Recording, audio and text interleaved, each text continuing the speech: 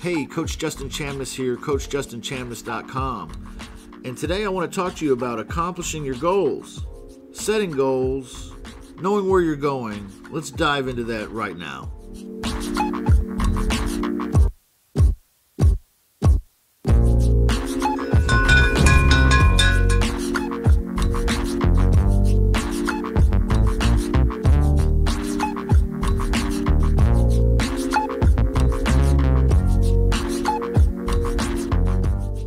I've been told that only 3% of the general population has some type of goal that they write down.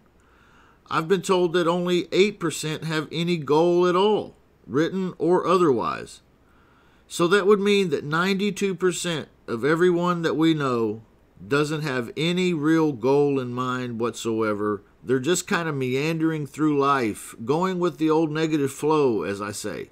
I want to recommend that you make a change and that you change this for yourself and that you start writing down your goals. And I'm going to give you a few key pointers to help you do that. In order to set daily goals, it's not important to have some complicated system in place. Really, you just start by determining your long-term vision. Then you break it down into stages. What needs to happen in 5 years to complete your goal? Okay, let's break that down now. How about what needs to happen in 3 years? What needs to happen in 1 year? What needs to happen on a month basis? What needs to happen this week?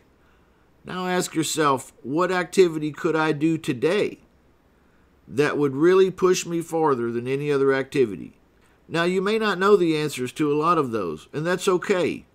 Just write down the ones that you do know, and then start filling in the blanks when things arrive to you in your mind. For example, you may not know exactly what all the steps are to reach your 5-year goal, but you do know what some of them are. So write those down, and then think through those. And what is it that you can do today that will be more productive in getting you towards reaching that level or that stage? Now, the tough part is your exercise. I want you to determine 3 to 5 things, tasks.